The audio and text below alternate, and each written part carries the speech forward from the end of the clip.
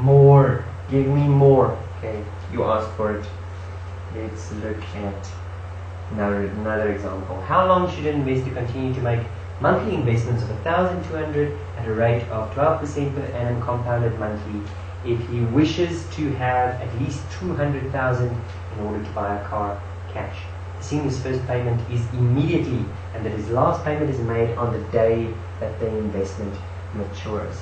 So always we make a timeline. We want to know how many investments must be made.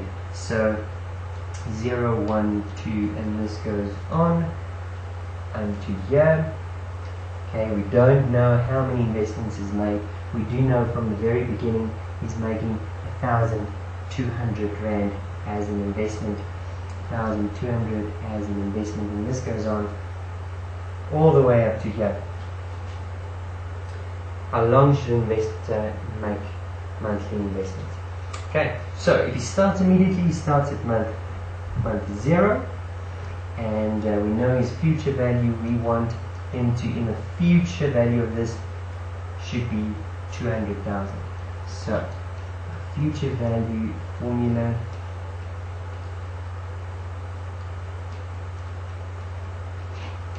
There we go. In this formula, what information do we have? We have future value as equal to 200,000. The monthly investment, the recurring investment, is 1,200. The interest that he is earning on this loan is 12% per annum compounded monthly, which means each month I'm getting 1%. You can look at it like that as well. I get 12% per year, so I get 1% each time. So it's 0,01.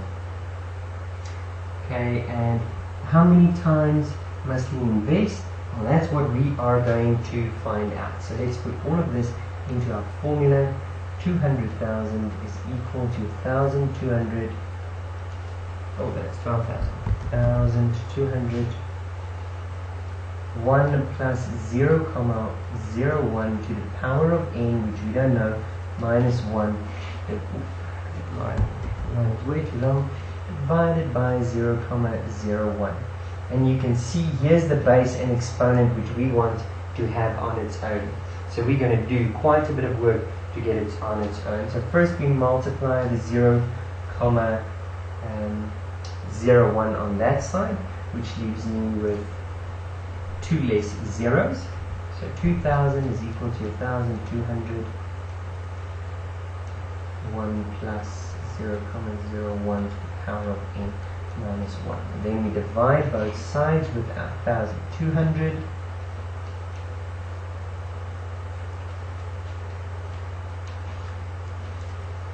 Which gives me 20 over 12. What's that? 10 over 6. No, 10 over 12. No, 20 over 12 is 2 goes into itself once. Into itself. 10 over 6. 3 over 5. 3 divides into 5. 1 point. Okay, so let's leave it at 5 over 3.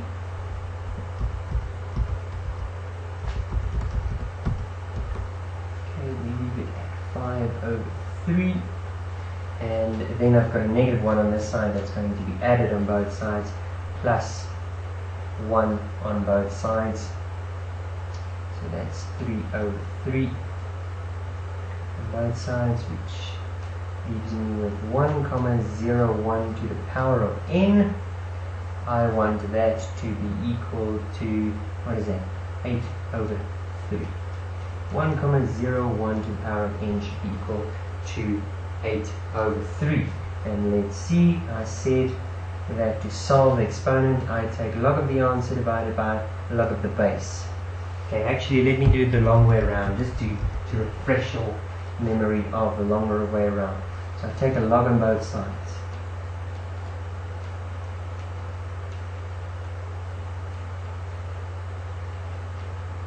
Then I see that n multiplies to the front, leaving me with n, and this, which is going to be divided on both sides.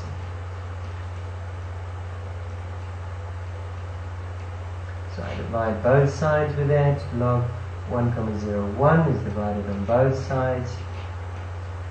And there you see, it's log of the answer divided by log of the base. And I get an answer of 8 divided by 3, log of that, divided by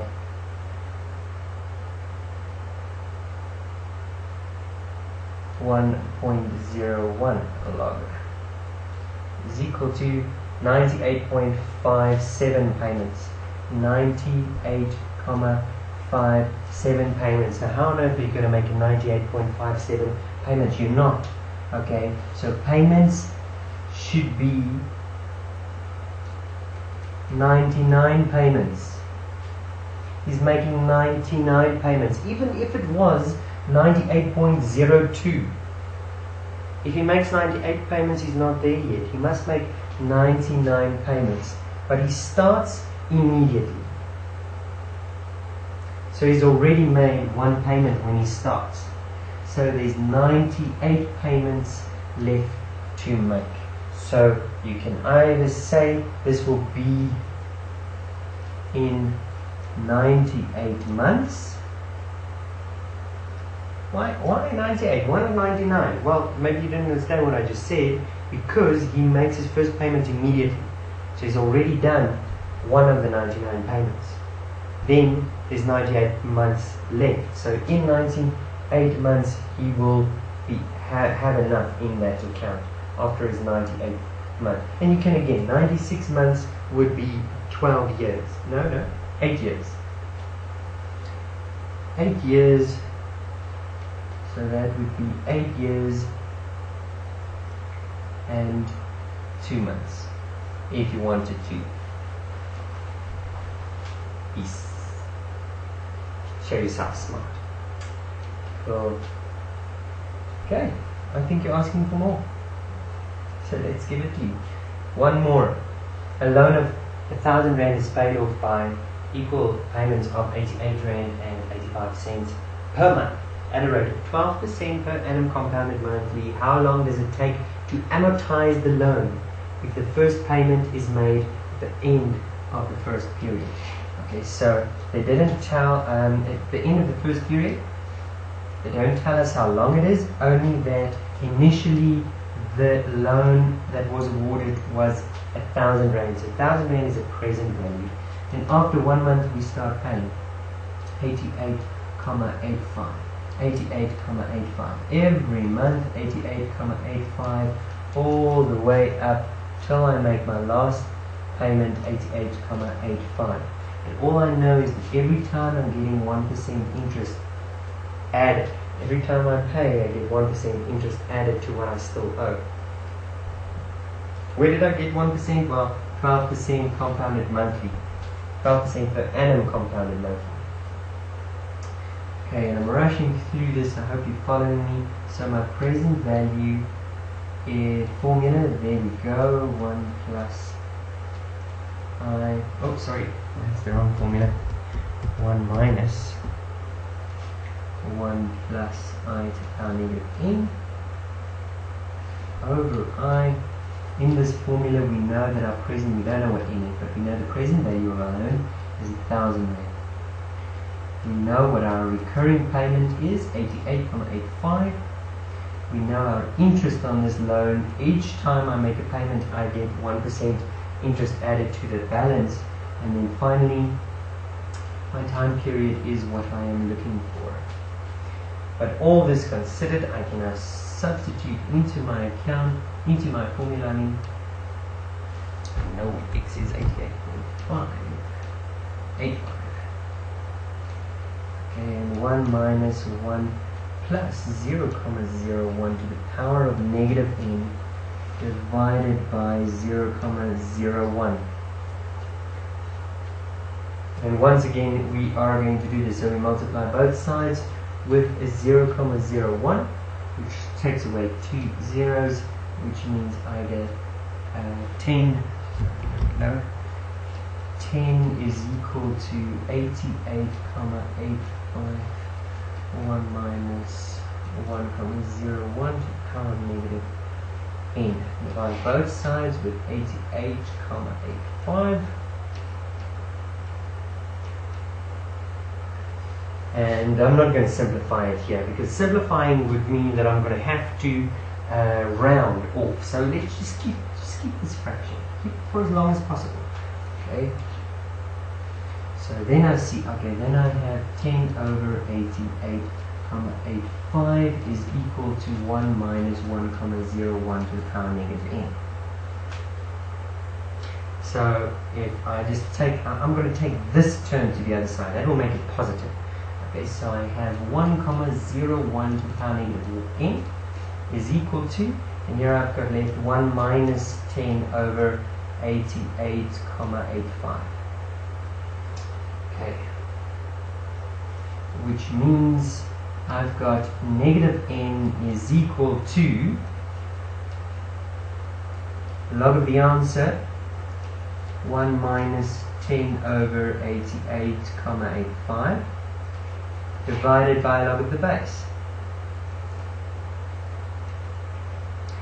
And that will tell me negative n is equal to, let's see, 1 minus 10 over 88.85 gives me that. Log of that is divided by log of 1.1. So 1, sorry, I need to do that again. 1 minus 10 over 88.85, log of that, okay, it's divided by the answer, which is the base, sorry, which is divided by 0.01 log of that, and I get negative 11,99, rounded to 2 decimal places, that's negative 12.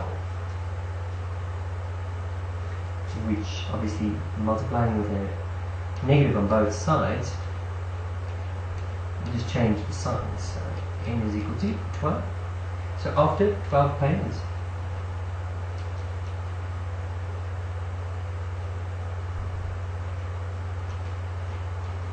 Well done.